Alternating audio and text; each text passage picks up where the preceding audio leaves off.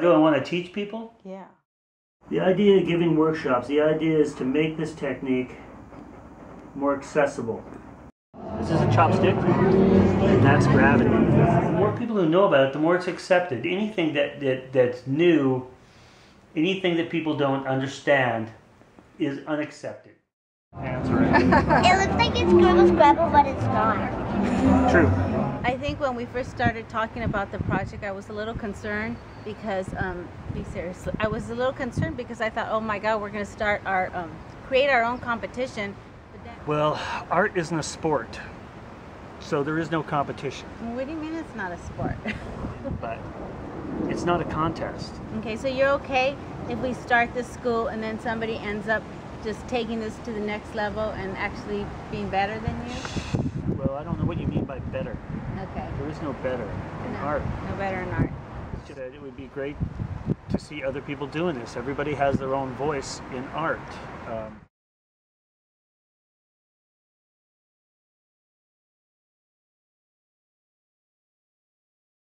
We want you to be able to capture that rasa. That synergy between the two is important.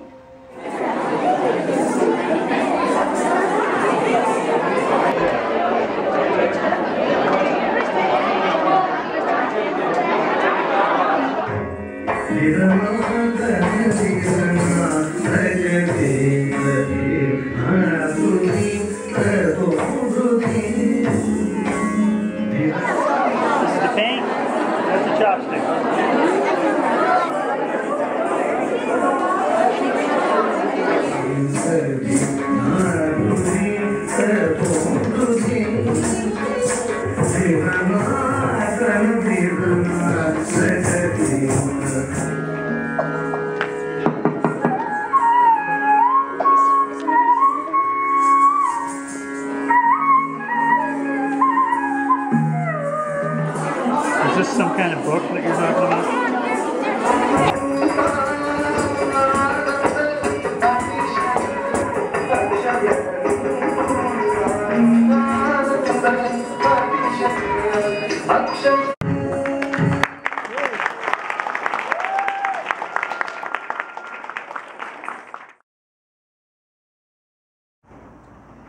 Go get some paint, start painting. Get some paint and some chopsticks, start dripping. That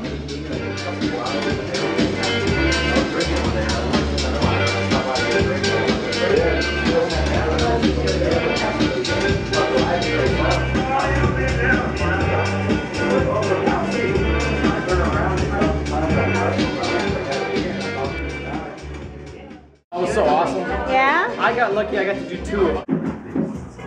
And the good line depends on how thick the paint is. Like this paint is a little on the thin side, so I wait a little longer.